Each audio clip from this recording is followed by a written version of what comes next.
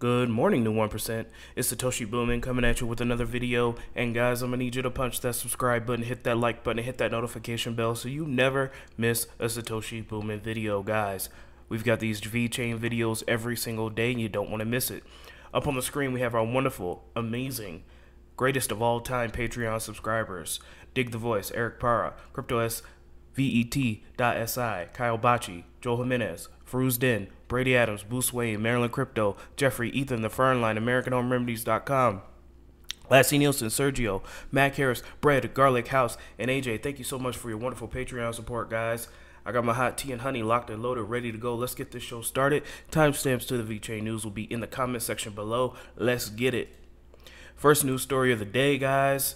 It came out yesterday after I did my video here.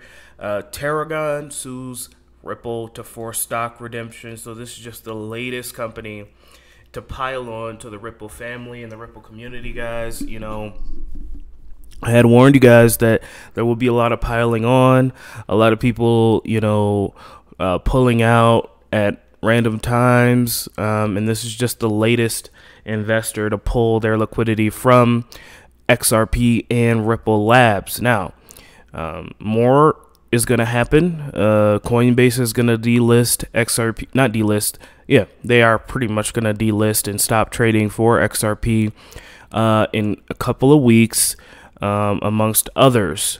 So one of Ripple Labs' big financial backers is looking to reverse this bet on the XRP issuer. Tetragon Financial Group Limited. The multi-billion-dollar asset manager turned plaintiff has led Ripple's $200 million funding round in December 2019. I remember that. On Monday, the UK-based firm moved to exit its position in a sealed filing in the Delaware Chancery Court, according to Bloomberg. This is weeks after the SEC has sued Ripple to be an unregistered security.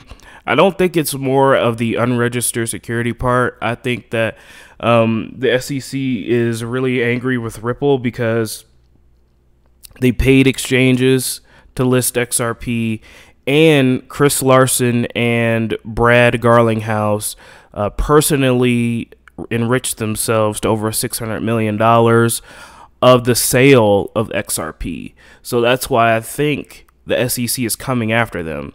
Like, for example, if I was to create a coin, let's just say I created Satoshi Boomin coin, and I did an ICO, and, I paid Coinbase in Satoshi Boomin coin to list my token, and then once the price went up, I divested a lot of my tokens in order to enrich myself.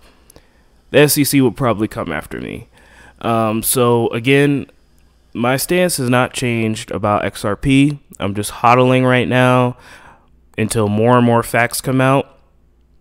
In February, there's going to be a preliminary hearing, and I don't think a lot will be addressed at that meeting, but we'll still get some information. Again, guys, this is probably going to take multiple years to resolve. And, if you're in it for the long haul and you have hands of literal stone, then, you can hodl through it. And that's what I plan on doing. A lot of people are clowning XRP holders, this, that, and the third. But, you have to understand these guys are real investors. They're real human beings. And right now, a lot of FUD, a lot of mudslinging is being thrown at these people. And if we in the crypto community want to win, we have to win together. All right, guys, we have to win together, guys. Tetragon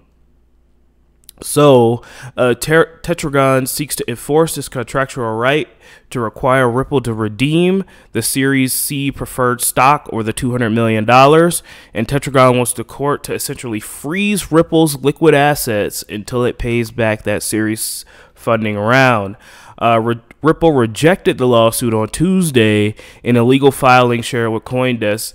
The fintech said that Tetragon can only opt to flip its Ripple equity back to cash if XRP is deemed to be a security on a go-forward basis.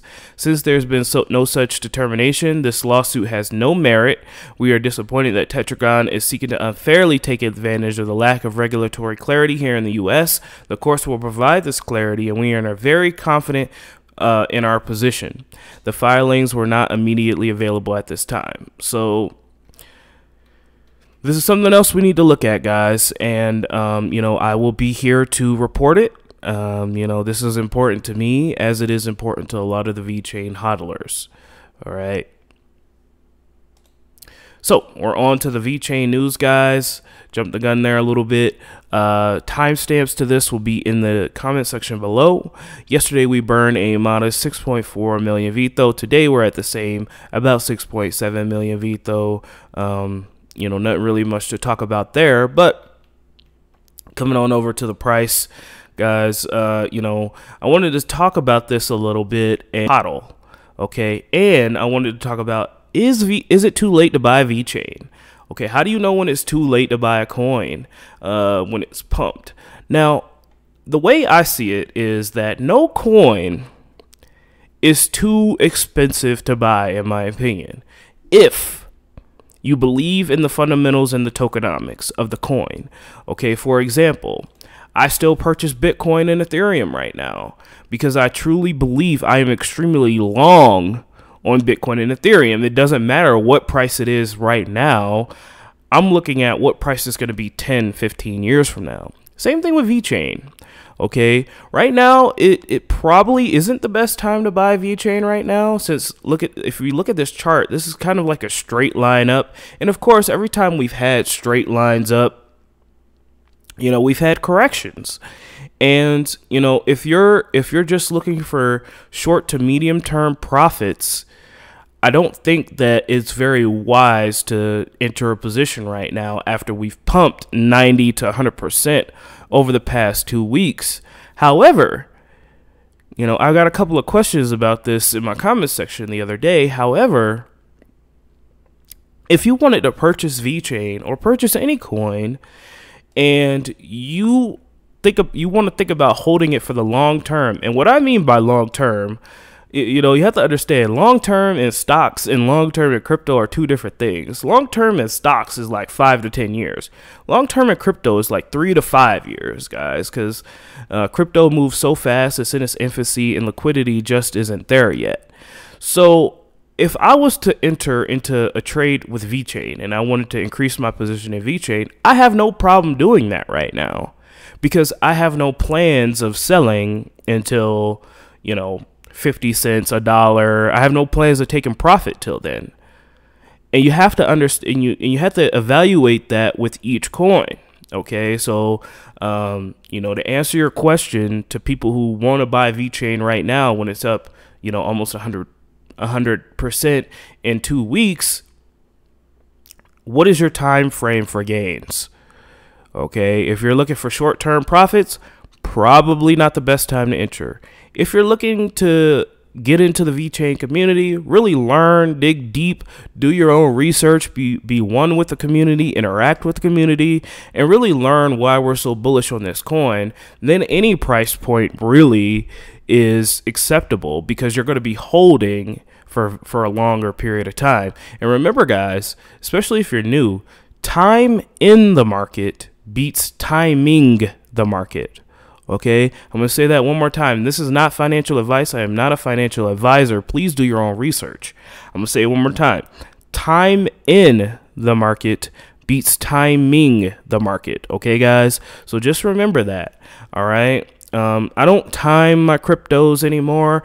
If I do my research on a particular cryptocurrency that I want to buy, you know, I don't just buy in anymore. You know, when I was a couple years ago, maybe a year ago, I just throw some money at a coin, wait for like 2 weeks to see if I could swing trade it. But now I'm more of a long-term minded investor. I don't need that liquidity this instant. And that brings me to another point. Do you need money right now? Okay, if you need money right now, it's probably not a good time. to, you know, throw money at a project. If you need money right this instant, maybe you should consider investing less and then eating, you know, paying your rent. You know, there's always going to be opportunity in the market, guys. All right. No need to FOMO. And we've been up, you know, I've seen this before. This is nothing new, guys. Like we've rode this pony before. We go up, we go down, we go up, we go sideways. Okay. So that's why I always preach every single day, guys, every single day, we must remain even keeled. Okay. We're up at 3 cents right now. Everybody's happy. Everybody's euphoric. Everybody's saying, oh my goodness, you know, we can't go down. This is it. This is over. You know, we're going up forever. And that's just not true. All right, guys, that's not true at all. So I'm glad I talked about that. You know, is it a good time to buy VeChain? It depends. Are you locked in? Are you with it for, you know, the next 3 to 5 years, or do you want short-term profits? Now, how much VeChain matters? Okay, well, that depends on your goal. I got another question about how much VeChain should I have, and that all depends on your goal. This is not financial advice, guys, but, you know, I would aim for about 100K VeChain. I think that 100K VeChain is a decent amount. I truly do believe that in a super massive FOMO bull run, that VeChain can get to $1, just like XRP did. And that'll make you a cool 100K if you decide to sell out. Obviously, more will net you more. But 100K VeChain is something that, you know, should be attainable for the majority of people. And I think that's a good starting out point. You know, this is not financial advice. I am not a financial advisor. Please do your own research. And, you know, don't just buy because, you know, people on Twitter are telling you to buy.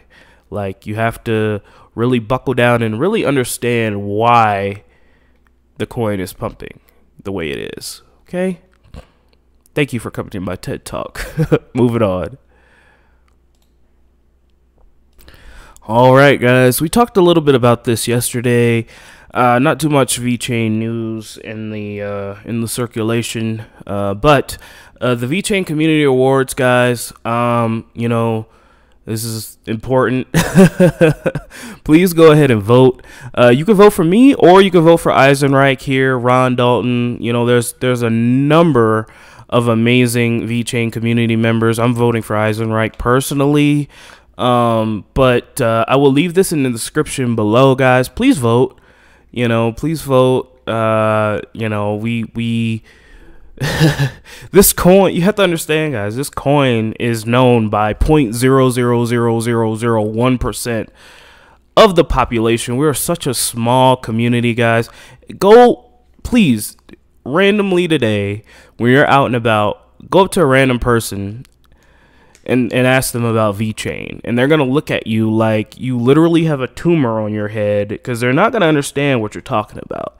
And I guarantee that you could do that to 99 people out of 100, and they will give you the same response. So we're a very tight-knit, small community here, guys. We're growing each and every day. The community engagement has grown by over 100% this past year, and we've got a long way to go. And, you know, greats like Eisenreich, you know, Ron Dalton and others. I'm sorry if I have not mentioned you guys. You know, I love each and every one of you. You know, these guys really carry us here. And, you know, these community members have carried this channel. I wouldn't be here without them, because they find all the great nuggets. So please, guys, go ahead and vote. And we really appreciate that. Link to that will be in the comment as well. So do that for me, please. Jason Rockwood posted, this is what I love here. A student asked the Zen master, "Master, what do we do when the VeChain price is low?" The master replied, "Push code and onboard clients." The student then asked, "Master, what do we do when the VeChain price is high?" The master replied, "Push code and onboard clients. Do the hard work daily. What have I been saying, guys? Ad nauseum. Even when it was annoying back a couple of months ago, we were moving sideways. Do the hard work each and every day, and we will be where we want to be. All right, guys. Shout out to Jason Rockwood here. Amazing. And then I retweeted and posted doing the hard work daily, because it's true. And then lastly, guys, this is the big news story of the day. We talked about this briefly yesterday, and we're going to talk about it briefly today. Vechain securely stored the first 100 COVID-19 vaccination records in Cyprus Hospital, guys. This is a huge use case. Remember, pandemics aren't going away anytime soon, guys. Pandemics happen every couple of years. There are still pandemics in Africa. There are still pandemics going on in other parts of the world. And we have first mover advantage. All right, the vaccination records, they are going to be required, especially to travel throughout Europe. You are going to have proof that you have been vaccinated. And yesterday, you know, I got a lot of comments about people not wanting to take the vaccine and not trusting it. And that's okay. You know, you have your own right. It is your body, and please do what you want with your body. But for me and my family, we're all going to get vaccinated. I just, you know, I believe in science. I believe in health, and, you know, without other vaccines, you know, we could have polio, we could have, you know, other debilitating diseases, measles and other debilitating diseases that could be prevented with vaccines. Now, again, that's going to be a decision that you need to make for you and your family. But if you're going to want to travel in the future, you're going to have to show some proof that you have been vaccinated, guys. It's not me saying it. Don't shoot the messenger, you know, not some conspiracy or whatever. Like, come on, bro. Like, I mean, it is what it is, but I'm just telling you what it's going to be. And Vechain is right there. Right there. So imagine, guys, you know, 10 years down the road when we have another pandemic, which we will. Think about it like this. 10 years in the Obama administration, back in 2014, the military put out a report saying that the Rona could happen, and they had everything written out, how it could happen, you know, the PPE standards, all that. So we've had this information for, you know, 6-7 years, and we still bungled it. So I know that there's a lot of distrust out there and a lot of misinformation. Guys, you know, you gotta have to make your own decisions. I'm not here to to make those for you. I love each and every one of you guys. Please stay healthy, happy, and safe out there. Protect yourself and your family, and let's get this bread. Thank you to all my Patreon subscribers: AJ Breck, I Like House, Mac Harris, Sergio, Lassie Nielsen, AmericanHomeRemedies.com, The Fernline, Jeffrey, Ethan, Maryland, Crypto, Boost, Wayne, Brady Adams, Feruz, Den, Joe Jimenez, Kyle Bachi, CryptoSVAT.SI, Eric Para, and Dig the Voice. Thank you so much for your wonderful Patreon support, guys. I apologize that there is not much news, not much breaking news going on in the Vechain community right now. It's pretty slow. It's been a pretty slow couple weeks. Guys, we did all the work 6 months ago. You know, and I tweeted this out a couple of days ago, guys. The best time to buy Vechain was 9 months ago, guys. Was in March. That was probably the best time to buy Vechain, but you know, the second best time to invest is now. Okay, we have 1,216 days to the next Bitcoin block halving, guys, and oh boy, what a good. What a interesting 3 years this is going to be. I can't wait to see how it all unfolds. Hopefully I'm still here and alive, awake, alert, enthusiastic. Taking a look at the markets, Bitcoin is up. It broke all-time highs, and it looks like it's correcting just a tad bit now. Ether is up, slowly creeping up to that all-time high as well. I'm not really going to get super euphoric until like Cardano's $1, you know what I mean? Litecoin's at 400, you know. I'm not going to get super euphoric until, you know, things really start popping off. And even then, I'm going to have to check myself before I wreck myself. Let's take a look at any major pumps here, guys. Stellar Lumens. It looks like people are exiting XRP and moving on over to Stellar. It happens. It happens. Hopefully, Vechain can have a pump like that. Verge is pumping 50%. Cardano is up 20%, doing the dash all the way from 5 cents to 30 cents. Absolutely amazing. Let's take a look at any dumps here. Nothing really much to talk about here. All right, guys. Well, don't let your memes be dreams. I love each and every one of you. We're slowly, hopefully tomorrow, I can come on and say, we've reached $1 trillion market cap total. Something like that. But I love each and every one of you. Don't let your memes be dreams. And I will talk to you tomorrow.